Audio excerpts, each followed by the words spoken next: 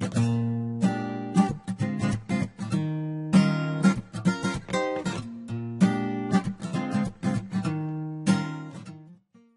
let's talk about the additions. Now, there's a couple of changes here in R2 that I want to highlight. It won't be a very long video. We've got a couple of long videos coming up in the next two, so let's just power through this one here. The high-level changes at the addition level is that we have two new additions. These are additions we have not had in previous versions of SQL Server, and these new additions are at the premium end. So that means that they are more expensive than Enterprise Edition. Okay, so Enterprise Edition is no longer the top SQL Server edition, starting with R2. Okay, and I'll explore kind of how that works here. Enterprise Edition is actually, you could say it's somewhat crippled relative to some of the new editions now. Okay, just like you know how Standard Edition has hard limits that say, well, you know, if you really need this sort of hardware, then you should probably buy the Enterprise Edition. Okay, that's kind of how their thinking is when they set the licensing up. Same thing now with Enterprise Edition. They want you to go ahead and spend that extra money if you're really doing some serious data warehousing. Okay. Now R2 is also going to be a little bit more expensive than SQL Server 2008, so you'll have to check with your vendor on that. Now, before we get into the details, let's get a few things here. What's the difference between a socket and a core? You know what I'm talking about, right? Like at the CPU level, right? So what's the difference between a socket and a core? Because this is like super, super important when it comes to understanding additions and licensing, okay? And it's going to become, in SQL Server 2012, maybe more important, okay? A socket is on your motherboard, right? If I zoom in right here, you can actually even see it says socket right there on it, right? That's what you're going to put your CPU in, right? So that's called your socket, okay? So you buy a CPU and then you go put it into the socket.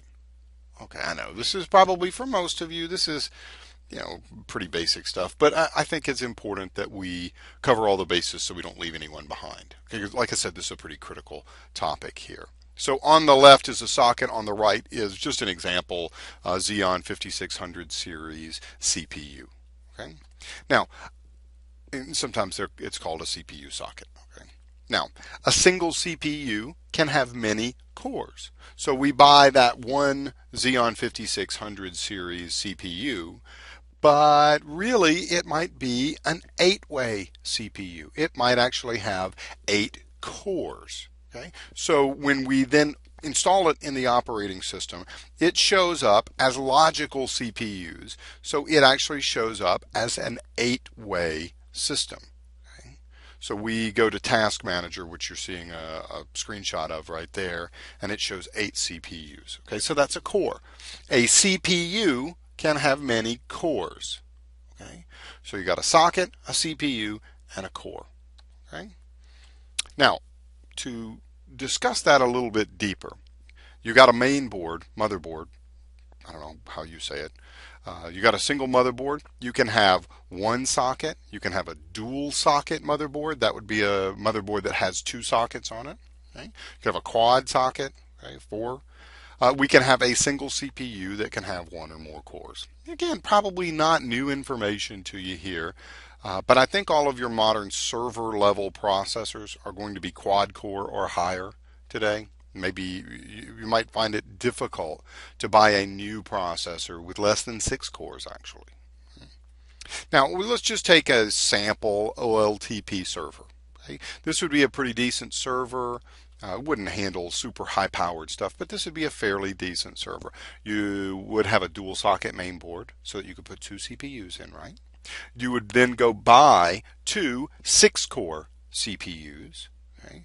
And now when you boot up your OS, it's going to show you that you have 12 CPUs if you have hyperthreading disabled.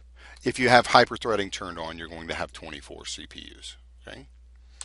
I just have an example here, the Intel Xeon. As I record this, it is 2012, and the Xeon X5690, great CPU for running your OLTP applications on right there. So just an example, I might go buy 2 of those, put that in this system, and I'd have just a killer little OLTP system. I'd be able to run 100 gig databases all day long on something like that with 600, 800 connections. Right?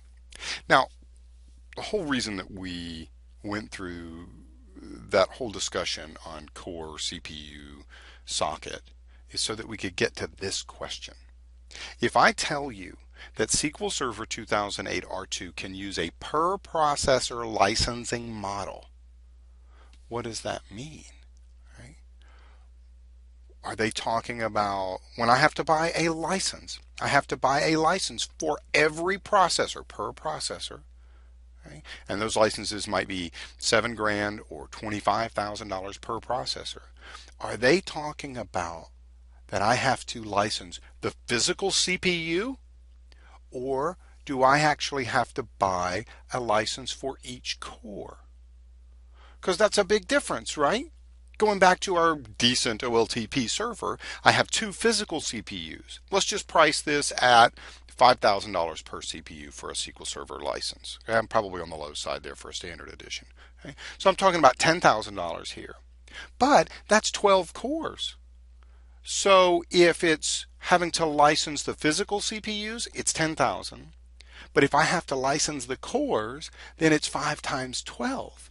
Okay, now I'm at $60,000. Now I've got a huge difference in licensing costs depending on what Microsoft says I have to license. So do you have to license the physical CPU, or do you have to license the number of cores? Big question, big important answer.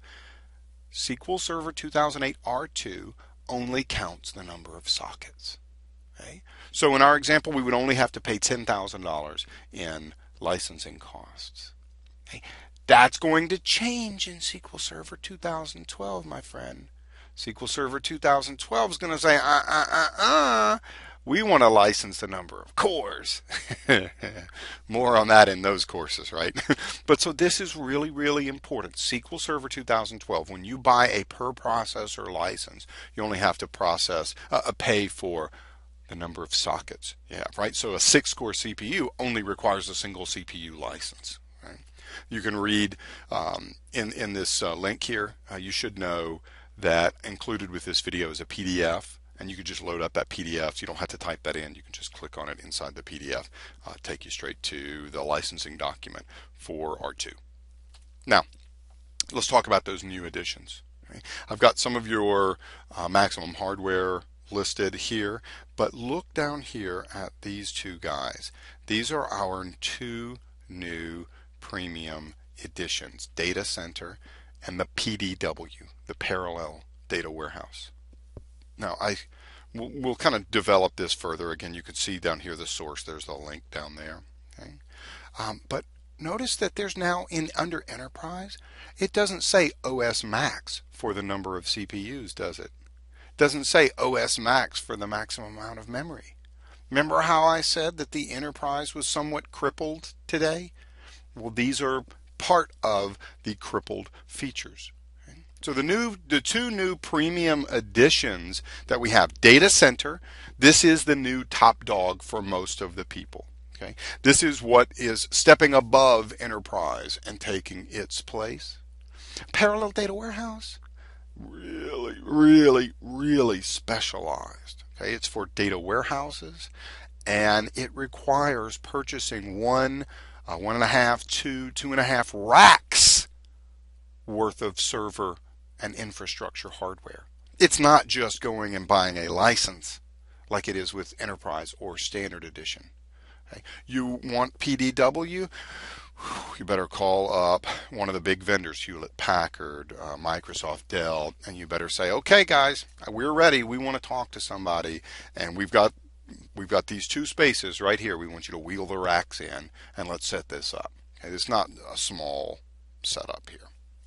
Now, Data Center versus Enterprise, all other features are the same with the exceptions here of the hardware limitations. And this is the first time that we've ever seen, that I remember, in the SQL Server database space, there's something above Enterprise Edition that crippled Enterprise Edition. Enterprise had always been thought of as the top tier, right? But not anymore. Notice there's a somewhat of a logical difference here. Enterprise Edition can have 8 sockets. Okay? That's what that says. 8 CPUs, 8 sockets. Okay? Now those could be 6 core, but you could. What if you got 40 core? So you could put 8 40 core processors in there. Okay? But with Data Center Edition, they limit you to 256 logical CPUs. So they don't care how many sockets you have. It's kind of weird to me. I'm not sure about this. Be interested. I haven't seen as of yet, as I record this right now, the SQL 2012 Data Center licensing and hardware requirements. So I don't know what the difference is, but I'll be interested to see if they maintain this same dichotomy here, because it's just incongruous with what I would have thought. I don't know. Anyhow, the RAM, notice that Enterprise Edition maximum up to 2 terabytes, whereas Data Center we can go as much as the OS can go. Okay.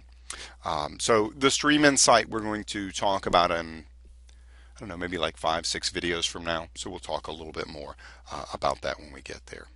Again, Parallel Data Warehouse, PDW, a very different beast. With your Standard Edition, your Enterprise Edition, your Data Center Edition, you're using your own server, right? This uses its own hardware infrastructure. You're talking about blade servers. We're talking about just hardware storage. This is a document I pulled from the Microsoft website about PDW, and you can see basically the racks that are listed here. Here's your database servers. Here's your storage nodes. Okay, this is just not the same type of thing. This is where you're going to have a month's worth of meetings with Microsoft Consulting. You guys are all going to set it out. And, it'll take 6 months to get everything up and running and planning and writing the apps to use this effectively.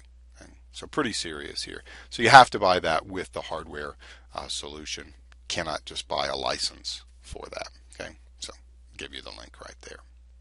All right, I tell you what, let's come back in the next video and continue a little bit more on additions and licensing by introducing the idea of virtualization into SQL Server 2008 R2.